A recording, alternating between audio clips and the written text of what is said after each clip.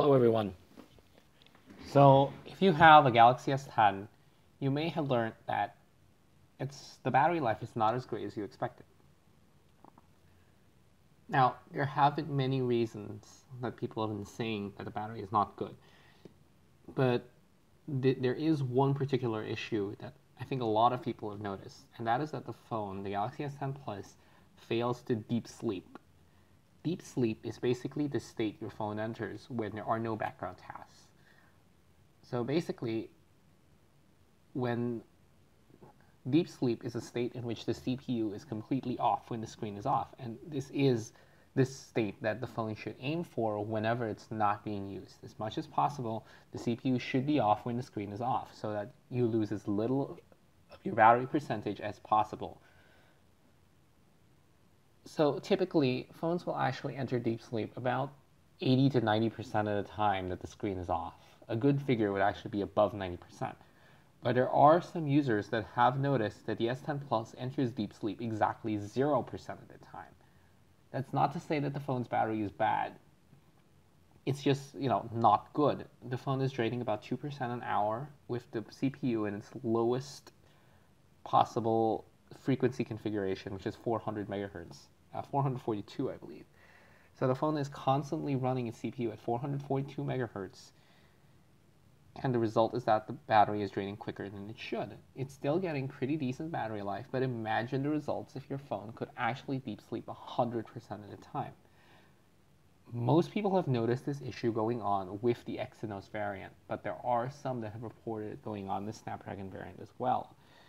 And today, I'm going to show you what the cause behind this issue is and why it's draining.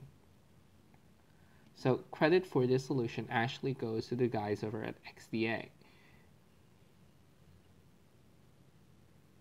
XDA has basically noticed the issue was first noticed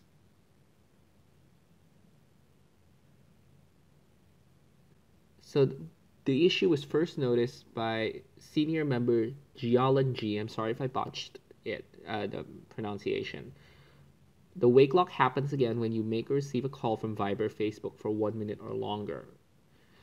And member Govinda R98 questioned if it was a possible proximity sensor bug. A few more users, that was 2 days ago, and then a few more users participated over the next few days.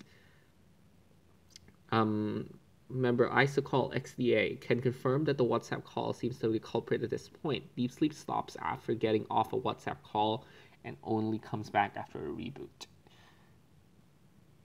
And then Jialan, a member of 4th Tune, Trino89, Sam20E.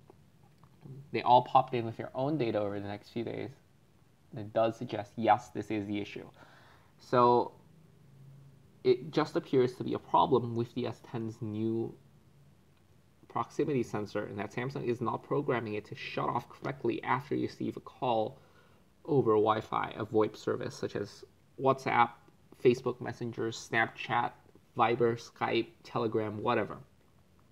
All of these apps, after you receive a call on them, it will not work properly. To my knowledge, this issue does not occur after you've received a normal phone call. And to my knowledge, it does affect calls of all length, contrary to what one of the members earlier said about a call longer than 1 minute. So in order to ensure that your S10 battery remains great, my suggestion is that until a software update is issued and this issue is confirmed fixed, which I will update you about in the comments, I suggest that after receiving a call over a VoIP service, the ones that we listed earlier, you restart your Galaxy S10. This will ensure that the phone enters a state of deep sleep so that your standby performance remains excellent. Also, I would strongly recommend that you download the Samsung Members app from the Play Store or the Galaxy Store. Enter the Samsung Members app and then press this plus button over here. Press Send Feedback. Click Error Reports. You can pick either one if you want, and then click power, battery, and charging. And file an error report with Samsung describing the issue as I've described it to you, maybe a little bit simpler than that.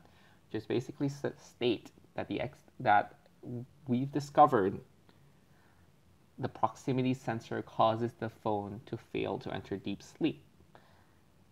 Doing this will ensure that Samsung sees our comments, and they do issue a fix, hopefully with the March security patch. The S10 currently runs the February security patch. I guess this is one of the dangers of adopting new technology.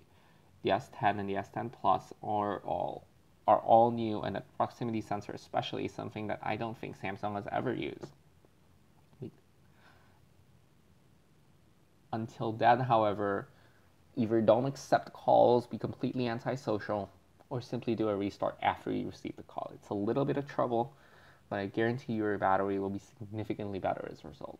Until then, I will again update you when a software update is issued and it fixes the problem, but until then, just do the restart. Thank you all so much for watching, and I hope to see you all next time.